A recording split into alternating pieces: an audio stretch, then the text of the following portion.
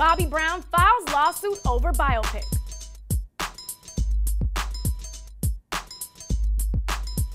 Is it just me, or does it seem like every time a celebrity biopic airs, many family members and friends have negative views of the film?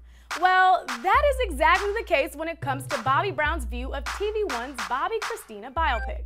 The R&B singer is using his prerogative and going through every little step to sue TV1 in hopes to putting a stop on their upcoming movie, which is based on the life of his beloved daughter, her relationship with Brown, the late Whitney Houston, and her troubled ex-boyfriend, Nick Gordon.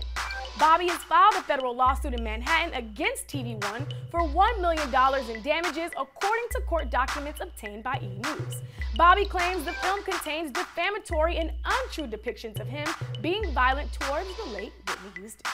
The R&B singer feels as if the film producers Tracy Baker Simmons and Wanda Shelley unfairly took advantage of their previous work with Brown to create the film. TV1 recently put out a statement stating that they stand by the film and its representation of the period in Bobbi Kristina's life.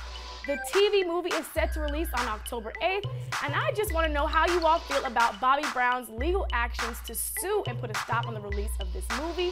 Be sure to let us know your thoughts by tweeting us and using the hashtag BETBreaks. Be sure to subscribe to our BET Network's YouTube page, and as always, I'm Amanda Booz, and thank you for watching this BET Break.